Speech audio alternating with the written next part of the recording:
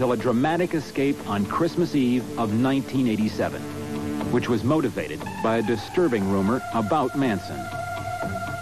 I got a letter that said he had cancer. I called 2 people. They said that they heard the same thing.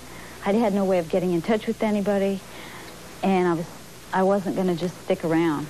I realized after I escaped that I need him more than he needs me. She was apprehended 2 miles from the prison after nearly 48 hours in the rain. The escape has severely damaged her parole possibilities. And once again, she did it all in the name of Charlie. No, I've been eligible for parole. They're not going to let me go. I'm being used, but I put myself in the position and I'm taking the consequences. I got tangled in the web. Sometimes I wish the spider would have eaten me.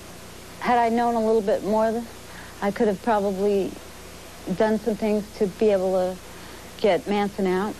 If I had it in me, I would have done a lot more. At 41, Lynette "Squeaky" Fromme remains behind bars after spending her entire adult life trapped in a shared madness with one of the most hated men of the 20th century. So why does she seem so happy? I'm romantically in love with him, but it's more than that. He's given me more than any creature on earth. Anyone.